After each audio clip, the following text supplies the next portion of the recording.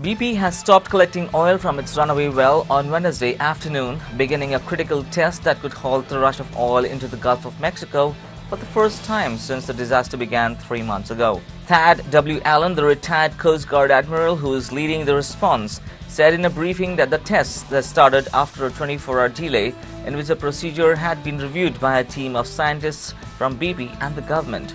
Oil and Gas UK is demanding a clarification after the minister's comments on the oil drilling ban. Oil and gas firms across the country have arranged meetings with the European Energy Commissioner after he made comments that the North Sea drilling would be banned outright. Speaking to legislators this week, Gunther Oettinger said that he was responsible to suspend new permits in the wake of the Gulf of Mexico oil spill disaster. Mr. Oettinger called the spill a warning to the industry to beef up safety standards and that drilling should be halted until reviews can be made.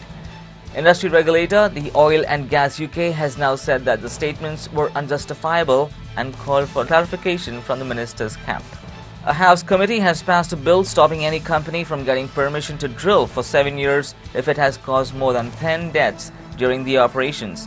While contravening health and safety laws, BP would be affected because it has already pleaded guilty to criminal charges following an explosion at a refinery in Texas City 5 years ago. The company has not been convicted on any criminal charges or admitted any criminal liability related to the Deepwater Horizon explosion that killed 11 men and triggered the worst environmental disaster in US history on April the 20th this year.